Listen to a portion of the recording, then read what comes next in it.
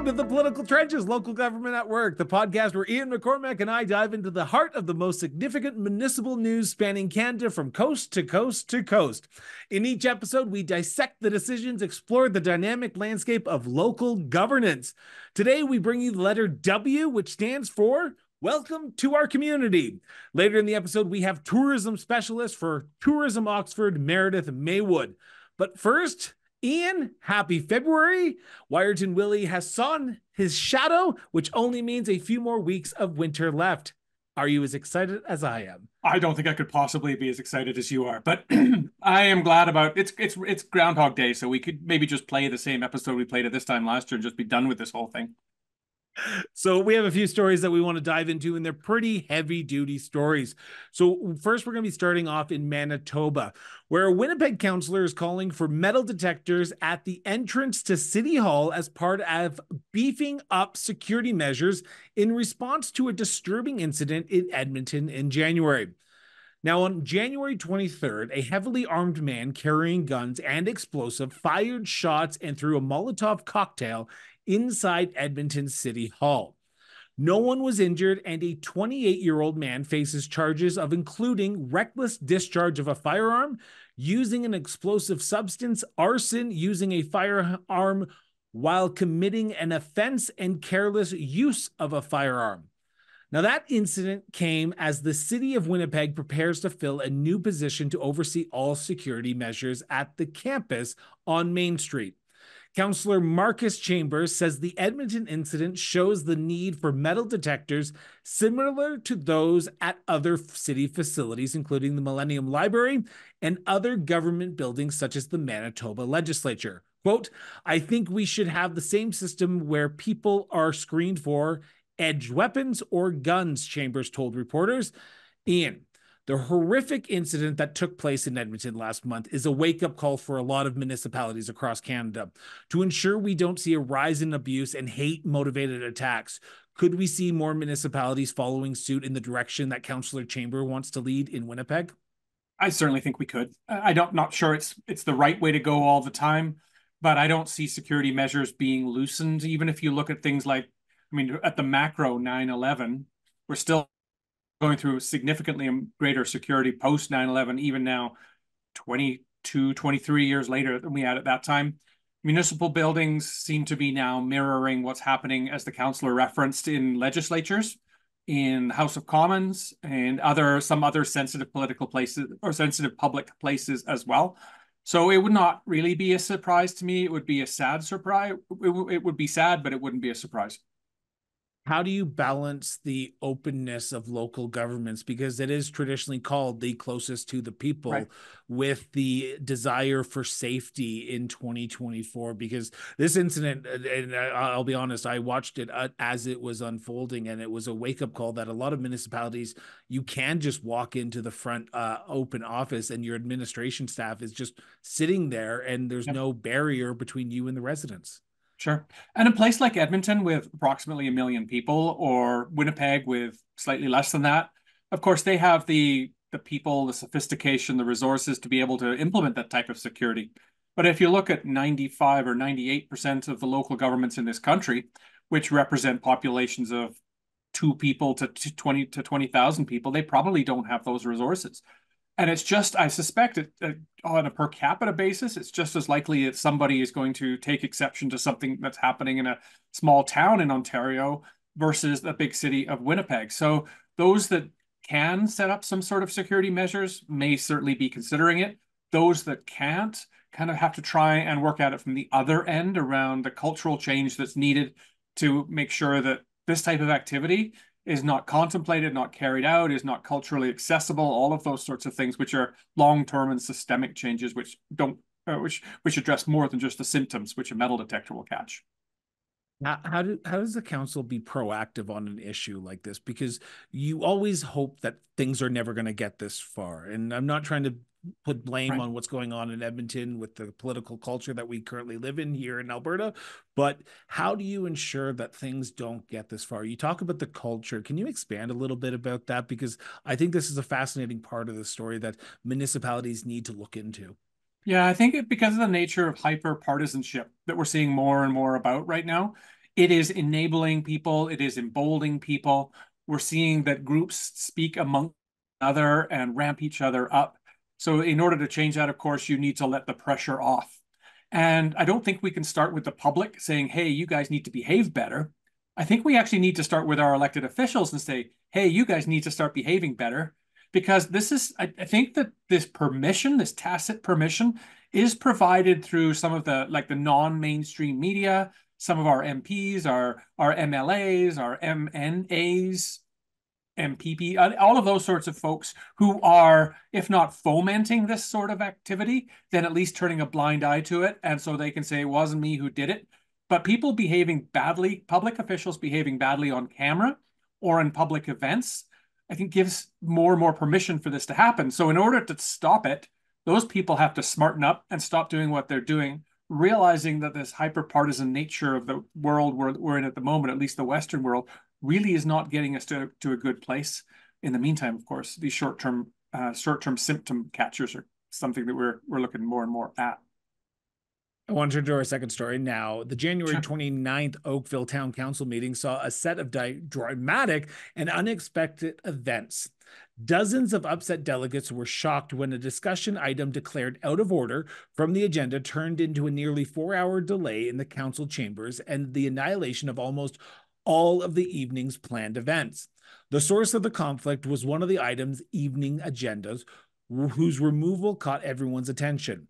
That item was discussion item 10.1, regarding a statement from the town council in regards to the current war between Israel and Gaza. Several councillors confirmed that they had received a combined hundreds of emails from across Canada on the motion put forward by Ward 7 councillor and seconded by Ward 4 councillor. The motion was to have council endorse a commitment to community and global peace, calling for the town of Oakville Council to continue to advocate for a lasting peace solution, a call for an immediate humanitarian ceasefire in Gaza and release of all hostages. When Oakville Mayor Rob Burton announced that item 10.1, considering the motion, would be removed from the evening's agenda and the 24 scheduled delegate presentations would not be heard, what originally anticipated to be an ordinary meeting quickly changed to the most tense gathering in recent memory of Oakville Council, according to Oakville News. Many residents addressed their frustrations with councillors' response. Ian, the ongoing war in the Middle East has been playing out in municipality after municipality, with municipalities like Yellowknife even rejecting a request to write to the federal government in support of a full ceasefire in Gaza, but has asked the new Northwest Territory Premier to do so. Now, you and I both know, Ian, foreign affairs is not an issue in the municipal jurisdiction, but residents are, though, asking municipalities to speak up on matters of global affairs. How should municipal elected leaders move forward on issues of such sensitive nature? Yeah, I think I chuckled a little bit when you said that foreign affairs are not local in nature. All politics is local. But the point, I think your point is absolutely correct. Okay, according to the Canadian Constitution, there's no role for municipalities in international affairs or international relations. So it really puts the municipality in a tough spot when they agree to hear this type of a position, when one of the members puts forward a motion that's not ruled out of order at the time, even after a bit of debate, then you get this sort of activity happening. This is a very polarizing issue at the moment, of course. There are very passionate people on both sides. You mentioned that that members of council have been getting hundreds of emails from across the country. My suspicion is they probably got emails on the pro-Gaza and pro-Israel sides. And my suspicion is that people who wrote those wrote to many municipalities. And most of them have not managed to get themselves in the middle of this international affair. Whereas this particular municipality, of course, has managed to do that, and it's very difficult to extract themselves from it. The role of local government, for instance, here, I'm old enough to remember when municipal councils declared themselves nuclear-free zones, probably in the 1980s or 1990s. It wasn't quite as polarizing as this, but I do remember some of the debate around that. And there is a long-term effect to this on two sides. One is, does it expand the trouble that municipalities cause themselves without expanding their ability to have any impact? And does it make people even more cynical that their local government isn't listening to them because they're not taking action as these 20 some odd delegations thought they were going to do? Maybe a case of role clarity and not understanding what local government does entirely. It may have just been somebody gave them an inch and they took a mile. Who knows? But ultimately, of course, this isn't a place that local governments ought to be finding themselves in because there's nothing they can do about it. Now, the reason I wanted to talk about this story, and I'm going to sort of throw a curveball, not talking about foreign affairs for a second, but talking about the government sort of response. To put a motion like this even in the agenda to begin with is one thing, but then to take it out of the agenda at the council meeting is another. How should municipalities, knowing that you're going to get potentially some people wanting to speak about this, how should municipal leaders navigate the complexities of putting something on an agenda and then afterwards at the meeting saying, okay, it's out of order now, so we're going to take it out? First of all, my take is that nothing that is not within the realm of local government impact should probably be on an agenda in the first place. And usually agendas are set a week or more in advance of the meeting, often through a consultation with the mayor or reeve or warden and the CAO or maybe the clerk and those sorts of people who should be catching things like this. However, individual members of council certainly have the right to put things on the agenda that they see fit. There's a way to do that through their procedure bylaws. A couple of members of council here, it sounds like, took advantage of that, but I still think it should probably have gone through the filter of the agenda approving process and either not have showed up on the agenda or showed up as a correspondence or a for information rather than asking to hear from people. We're just going to turn to our last story now because this is another one that I wanted to chat about a little bit about sort of the dynamics of council. The town of Renfrew, Ontario Mayor Tom Sidney is vowing to stay in the job after the town council voted in favor of a motion of non-confidence against him. Councillors passed the motion in a 4-3 vote late in January after they expressed concerns over the mayor's handling of an expansion to the Renfrew Mataway Activity Centre, now known as the MyFM Centre. The project saw the addition of a second ice pad, a walking track, gymnasium, fitness center, and multicultural hub that was originally budgeted for $18 million, but has so far cost upwards to $35 million and is far behind schedule. Councillor John McDonald brought forward the motion of non-confidence, saying, quote, "This is a multi-million-dollar total financial failure of the Mataway project. There was a total disregard for the proper stewardship of taxpayer dollars," end quote. Ian, the mayor in question is saying that he has no plans to go anywhere and will serve out the remainder of his term. When councils have a public conflict, how can a municipality function when a council is divided over the issue of confidence in their mayor? But before you answer that, I do want to just say this. I had the pleasure to meet Tom. I've chatted with Tom in person. I got to know Tom. He's been on my show, so I just want to put any conflict of interest out on the open. So I know of Tom. I've met with some members of the Renfrew Council. I just want to get your opinion on how this dynamic sort of moves forward with it being so early into 2024 and even early into their term.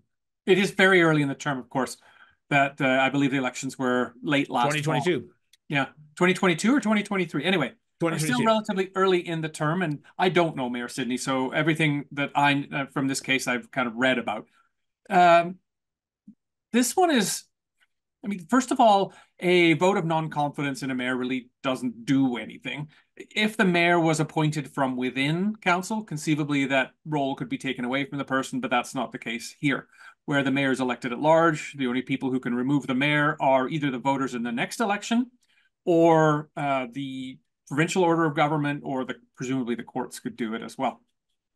So this case, a vote of non-confidence really has no standing other than something that might be symbolic or a desire to get something on the record. There's no effective council in this country that doesn't have disagreements with one another, where the mayor falls in and out of favor with one or more members of council, and the opposite is also true, going the other direction. What's happened here, of course, is that people have put their cards on the table. The elected members have put their cards on the table and voted. My guess is that the mayor voted as part of this, because it's an odd number of votes. And it becomes the will of council. pass, of course. But if the will of council is something that council really can't do anything about, it becomes a little bit performative. And I don't know really what the benefit in doing something like this is. There's no recall legislation in Ontario, unlike there is in other parts of the country. So even an annoyed citizens group couldn't do any more than what the other members of council who have chosen to take this vote of non-confidence have.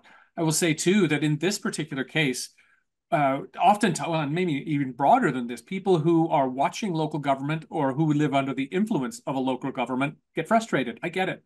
For whatever reason, if it's short-term frustration or some major decision they've made that had a long-term impact, they just sometimes don't understand the role of local government, the procedure that run a local government, or in some cases they do understand that and they're annoyed enough that they just want somebody to not enforce the rules because of something to do with common sense or something like that. Before we turn to our interview, I just have one last question on this, because I looked at this story as an outsider's perspective. If I was a business, if I was a sort of an investor wanting to invest in my money into Renfrew, would I be deterred, or would there be recourse where people say, what's going on in council is going to stop me, and maybe I'll go down 5 kilometers down the road and invest in build a business or build a development down the road because their council seems to have it together? Well, I imagine the people in tourism and economic development, which is an interesting segue to our interview, I imagine those people would not have been particularly thrilled with what's happening here within council. Of course, it's not going to do any good. Even if it doesn't harm, it's not going to do any good. But you're right, a lack of stability in a local government could certainly dissuade somebody who is a bit on the fence about whether to invest or relocate to a particular municipality when they could go 5, 10, 15 minutes down the road and do something there. I mean, there are other factors at play too, right? Proximity to workers, the cost of doing businesses, red tape, which is always coming up too. But yeah, it's going to have an impact for sure. Speaking of tourism, we'll be right back with our tourism specialist for Tourism Oxford, Meredith Maywood. Welcome to W is for Welcome to Our Community on the Political Trenches Local Government Network. Our guest today is Meredith Maywood, tourism specialist at Tourism Oxford. Meredith was recognized as the 2022 Ontario Tourism Champion of the Year for her exceptional work, which included supporting her local businesses to recover from the severe economic challenges posed by COVID-19. Under her leadership, the county has also gold-level certification with Sustainable Tourism 2030 and has received a provincial award for sustainable tourism. So with that, welcome to the Political Trenches, Meredith. Great to meet you both. Thank you for having me here. So I want to kick off by talking about municipal tourism a little bit, and particularly the rise in digital marketing. From your perspective with Tourism Oxford and Oxford County, how can municipalities leverage online platforms and social media to reach a broader audience and attract tourism from both local communities and international markets? Yes, and it is a constantly shifting environment when it comes to digital. So basically, when you're looking at that, costs are going up. There are constant changes in how the software works and how people are engaging with it. So it's really important to be adaptive and very flexible with your tactics. The first thing though really is, what is your product and are you reaching your audience? So, you know, you've got to have the right photos, the right text, things that will speak and resonate with the people you want to come, and they will find you. But you still have to get out there, try adapting and using some of the new features, and be efficient with your time. So for instance, if you have a newsletter, are you pushing that out through your social media channels as well? If you're doing reels, are you also using the shorts on YouTube? And the huge gem is you've got to have partnerships, especially if you're talking about reaching a further audience. So for example, we're in market right now, but we're in market in partnership with our regional tourism organization, Ontario Southwest and Destination Ontario. So we're reaching a way larger audience than we could have on our own. So when it comes to your specific area though, in Oxford County, how do you decide what's unique about you? Because presumably you're trying to differentiate yourself from somewhere else to bring people in, whether it's digitally or physically. Oh, absolutely. And I think that's why the conversation really has to start with what's your unique story? What makes this Oxford County? Because when you're talking about that, you're not competing with anybody else. Okay. You're distinct to your area. So for us, from a unique selling proposition, obviously, we're very easy to get to. We're located on Highway 401 and 403. We're 2 hours from 3 border crossings, 90 minutes from downtown Toronto. So that's the proximity component. Then when you get here, for a lot of areas, there's a long drive between stops. We don't have that. You're about 10, 15 minutes to the next thing down the road. And then when it comes to product, we're really celebrating our place and our people and what we bring to the table. We're calling that our DNA. So how the land, man-made and natural, inspires us to do what we do. So whether that is someone who's worked in a factory and in the creative economy and is a bit of an engineer and then takes on doing something new, like offering up crokinole boards and selling them internationally. Or we're the dairy capital of Canada, producing over 1 billion glasses of milk a year. So we have a cheese trail here, and we've got the cheese to provide it as well. So yeah, just really picking what makes your community unique and celebrating it. Have you seen a rebound since COVID-19 from a tourism perspective? And what are you looking at in sort of the metrics to ensure that the tourism industry is as successful or more successful than it was prior to the pandemic? Yeah, and I will say that is a complicated question with a complicated answer. We love complicated answers on this show. I could chat with you all day. So basically, some sectors obviously had challenges, and COVID had impact on the community. So basically, like the value of real estate here shot through the roof. So some people accelerated their retirement plans and closed their business during that time. And then consumer habits changed, but in a positive and a negative way. So during COVID, our farm producers had a really good year, for the most part, depending on what if they didn't have issues with capacity. For people just coming out and shopping the farms, they were very busy. But then, of course, other sectors, it was incredibly difficult. So that kind of like for answering how it went during that time. Since then, we're seeing growth. And I will not say that all growth has come because of tourism, but we're seeing with that growth is they're investing in tourism. So they're seeing the potential here, and that's really exciting. So for instance, in the last 3 years, 3 cheesemakers opened up. We have 2 Nordic spas in Oxford County now. I have a new hotel being built currently, and I'm expecting more hotel renovations in the future.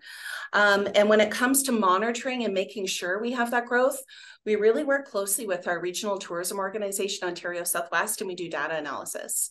So we're looking at, how many people are coming to the area and staying overnight. We're looking at who is interested in coming to the area and monitoring our marketing as well as our visitor inquiries. So we are keeping track of that. And then we're also always constantly looking at what's next, who's the next market we could be reaching out to. A lot of what you have talked about seems to be kind of long-term, inherent to the county and the region. You mentioned Southwest Ontario.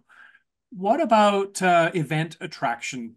We know some places are the home of sports tournaments or games of some sort. Do you do those big splash, short duration events as well to attract a different type of visitor?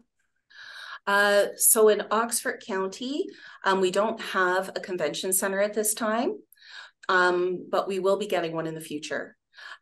So for events, we do have sports tourism happening. We keep in touch with the municipalities about what the capacity is at the arenas, but that's really an entity that isn't at that level that you're thinking of in some of the larger municipalities that actually have a division for that. We actually have a team of 3 for Oxford County in tourism. But we do have one major event here, which has a huge impact on our community, and they have their own permanent property. And that's the Discovery Farm, where Canada's Outdoor Farm Show is held. And that is a huge benefit to our community. And we're there at the international tent every year, welcoming international visitors and media. Neat. You've mentioned early on about how you as a person or as a role fit within the county structure. obviously the CAO, and then there's council above that.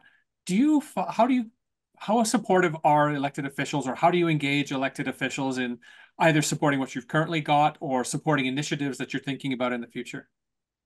Yes, so we submit a business plan every year to the county as part of the budget process. Right. And that gets reviewed and approved by council, as well as sending in reports to council on a regular basis for projects that we are doing to give them an update. We usually do that at least once a year. I have another report going in a couple of weeks with our annual review of 2023. And then, of course, we have our industry newsletter, which councillors are receiving, and they get regular updates through that as well. And they can come out to our events and do. What is the best practices to attract domestic tourism, the people who are in your own backyard? Because when I speak to municipal leaders from across Canada, they always chuckle whenever I say people would rather in Canada go off to X, Y, or Z country because it's nice and warm and we're a nice cold spot, especially as we're recording this, even though Wyerton Willie said 6 less weeks of winter. How do we promote ourselves domestically, locally, to bring Canadians to our backyard? Because we all have great stories to tell municipally across this country. And trust me, I've spoken to enough of the councillors from Oxford County to know that I'm looking forward to visiting.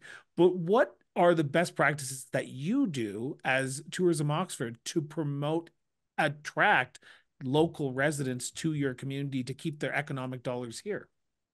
Yes, so our main focus actually has been domestic tourism. So I'm happy to talk about that. We are just getting more and more traction on the international front right now.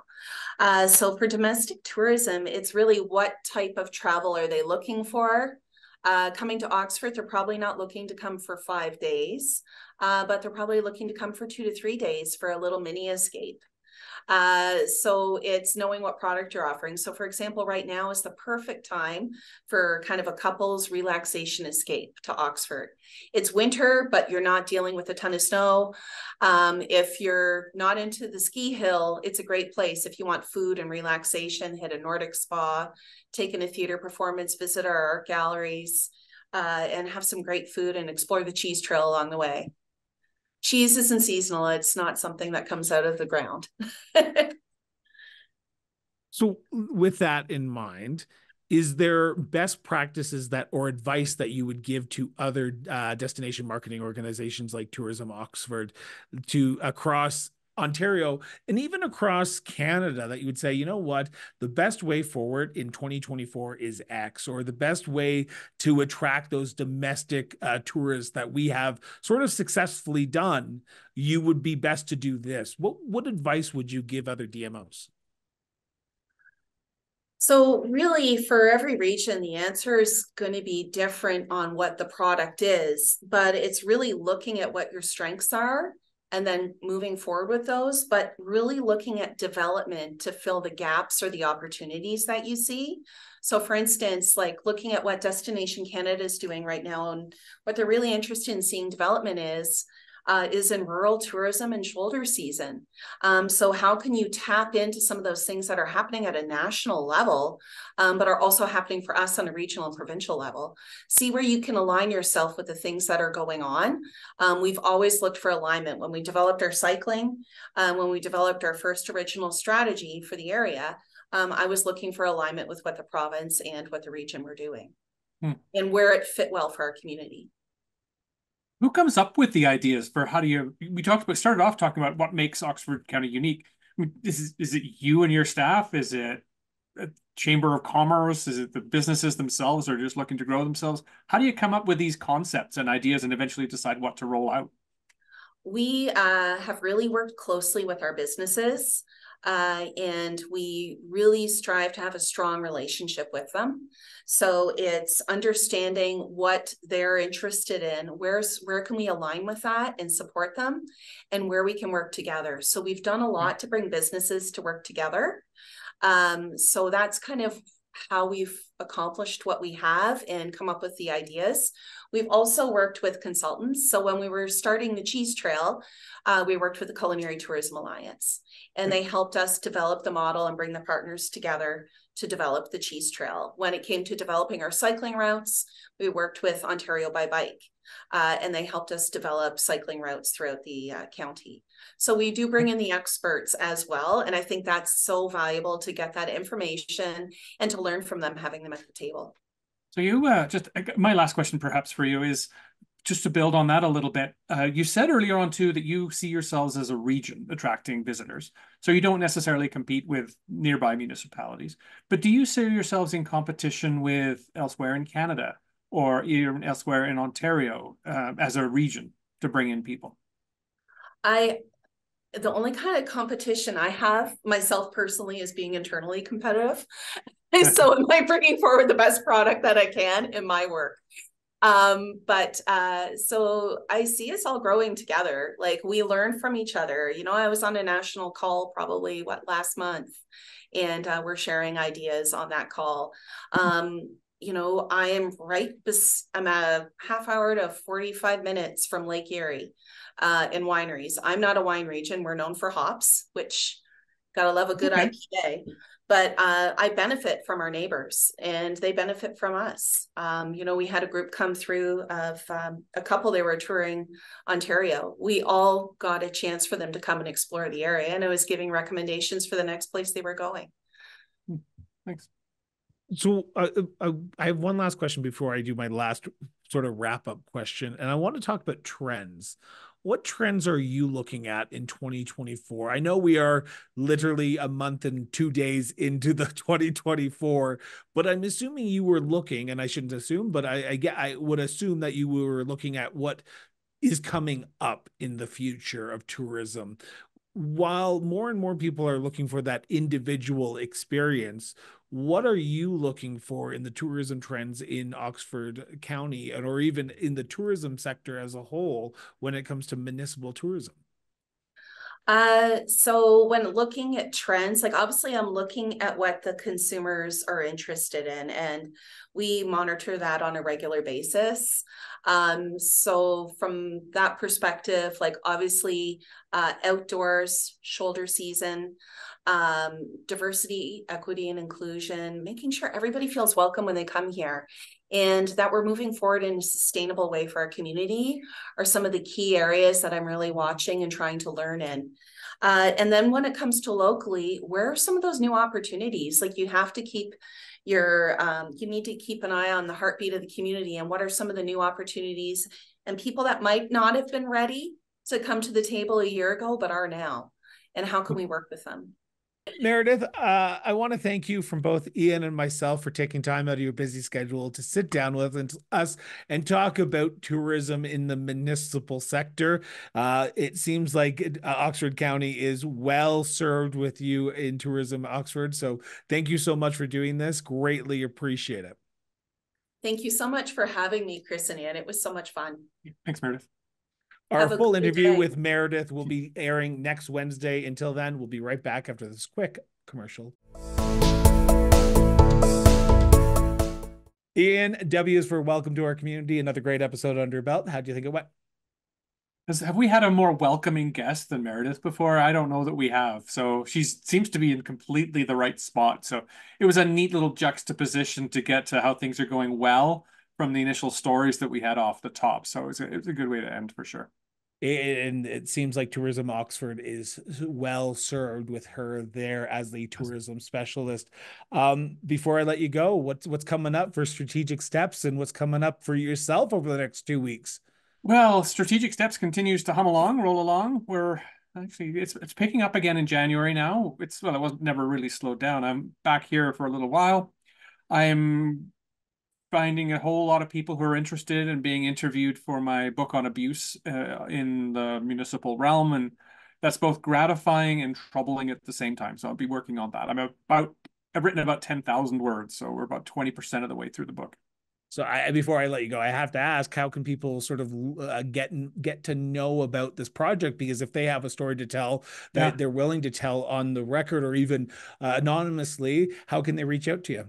Right. Well, maybe we'll stick in the show notes just my email address, which is just ian@strategicsteps.ca. You can also find me just by my name on LinkedIn as well. And that's what a lot of people have been doing over the last little while. With that, Ian, another great episode under our belt. We'll be back in 2 weeks' time for X, and I can't believe we're 3 away from completing a trifecta of 26 episodes. It's until next time. Exciting, exactly. Always a pleasure to sit down and chat to you about the municipal realms on the Political Trenches Local Government Network, Ian. Thanks, Chris.